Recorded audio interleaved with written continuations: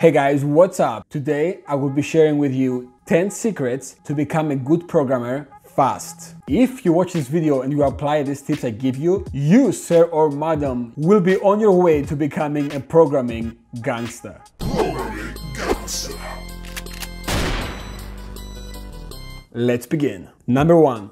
Learn concepts, not languages. So one thing beginner programmers are always worried for is that they don't know enough languages. It seems like everyone in the industry knows at least like 1500 languages and no one just uses only one. So you have to learn everything before you can start coding. That is not the case. The most important thing about programming is that you have the correct mindset and the problem-solving skills, and you can think sequentially to solve a problem. You don't need to learn 100 languages to be able to think like a programmer. What you should do, at least as a beginner, is learn one language and learn it pretty well. And using that language, you can learn algorithms and data structures, which is also very important, which you can use to solve most problems. When it's time to build something you can't with your existing knowledge, you will naturally find another tool that does the job for you, and you will learn that. And slowly with time, your toolkit will expand and you'll end up being one of those programmers that knows like 20 languages, 15 different frameworks, and be able to speak Japanese or something. I don't know, is that something programmers do? I can't speak Japanese, but I know some people do it. So start learning that one language well and don't worry about the rest for now. A language I recommend everyone knows, and especially beginners, is Python. Number 2, learn to do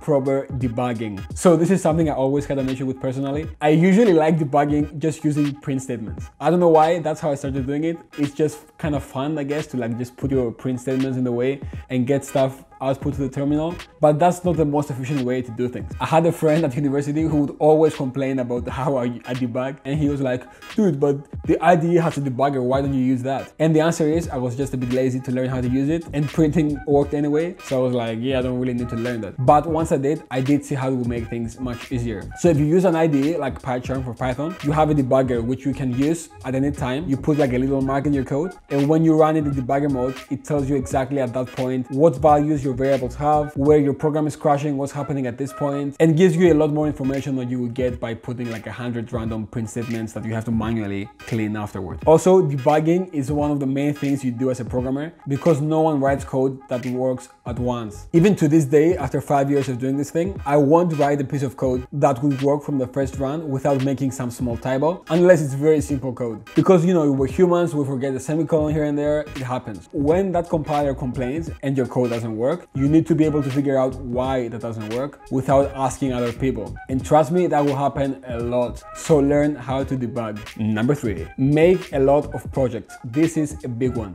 When you start learning to code, you watch a bunch of courses, you solve exercises, and that gives you a nice satisfaction after you do it. It's a very nice structured way to learn something, and it's a really good way. But when you start a project from scratch, you kind of realize where your gaps are and what you actually don't know. And there are many times, almost always, where I know something really well, but when the time comes to start the project, I realize, you know what, I don't actually understand why this works. Oh, actually, when they were doing it in the coursework, they had this extra line of code I didn't even read, which was quite important. These things you pick up after you start making projects. And doing a lot of projects really builds your confidence as a programmer as well, or in anything actually. Because you can actually start something from scratch and you see the whole pipeline and see how things work. And also that gives you extra satisfaction, because if you want to make a project for some specific use case of your own, if you want to make a game, for example, you can just build it yourself and you can know that thing is your creation.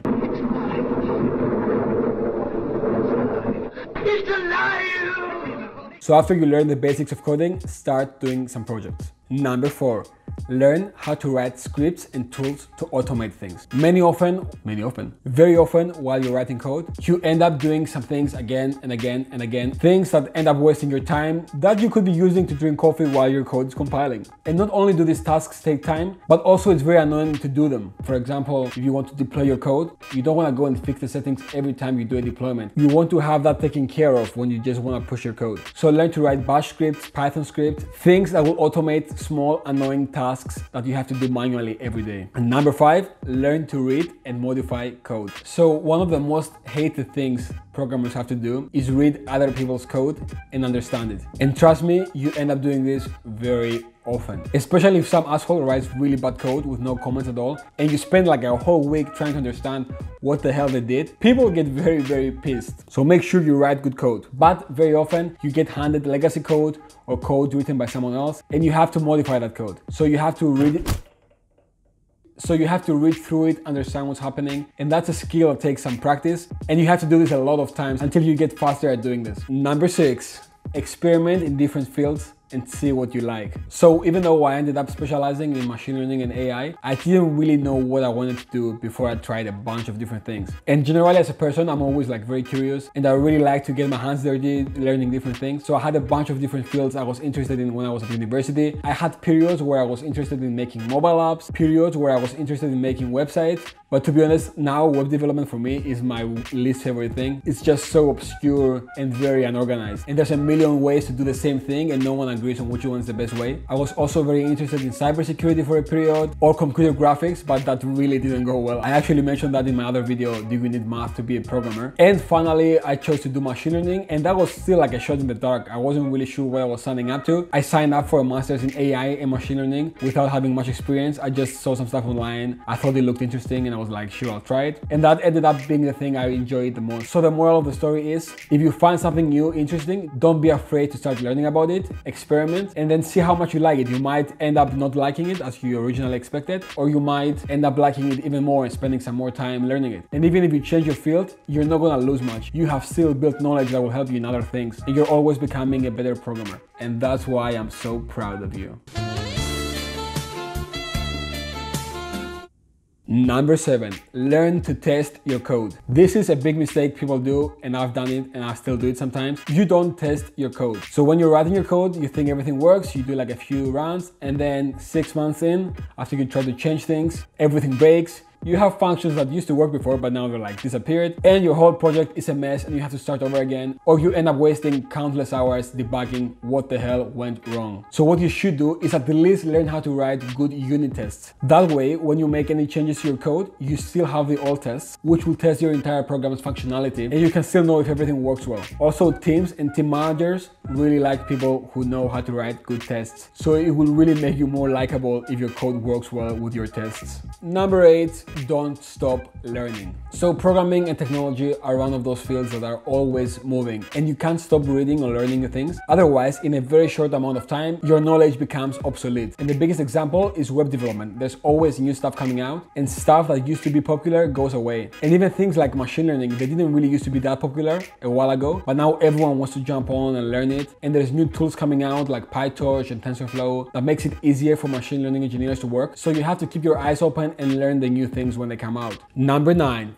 get an internship or a job. This is hands down one of the biggest things you can do to become a good programmer fast. And the reason is simple. You spend at least 8 hours a day writing code and working with other people who know their stuff better than you do. So in 2 to 3 months time, you've written so much code and you've had so much experiences and conversations that really take your skills to a new level. Because at the end of the day, the fastest way to get good is being fully immersed in something and doing it for a very long time. And when they pay you to write code, that really helps the immersion process. At least in London, it's very uncommon to find a software development internship that doesn't pay you. So if you find one, just run away because there's someone else out there who's gonna pay you. And of course, having a permanent job will help you even more because the internship goes for like 2 or 3 months while the job is indefinite. But finding an internship is usually the first step to finding a job, so it's still very recommended. And number 10, and this is never talked about, find yourself a mentor. The fastest way to get good at anything in life, and not just coding, is finding someone who has been through the same experience and has faced the same problems, found a way to solve those problems and got very good at it. If you get that person to mentor you, you will become better exponentially faster. Because whatever little thing you have that's stopping you from becoming better at code, whatever roadblock or question you can't find on Stack Overflow, that person will usually know the solution or will know how to find it. Having that one-to-one relationship really helps your progression. And the best thing about having a mentor is not just having the technical knowledge, but it's also that you have someone to keep you accountable for your actions, to tell you how you progress, or to tell you you're doing a good job when you're not sure about yourself. A good mentor will help you achieve things you didn't think were possible.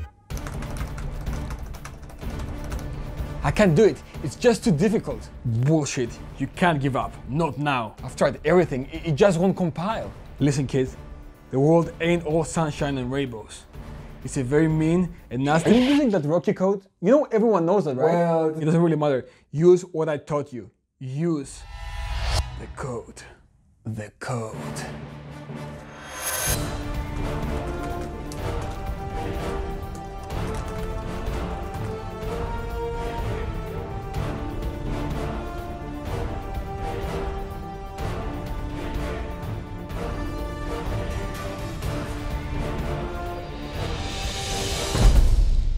It works. I knew you could do it. Now go wash my car, bitch. True story. So these are the 10 secrets of becoming a good programmer fast. Make sure you subscribe to this channel and click on notifications so you know when I release a new video. Let me know in the comments below, what do you think of these tips? Do you have any secrets of becoming a good programmer that I didn't mention in this video? Put it down in the comments. I'll see you guys next time. Take care.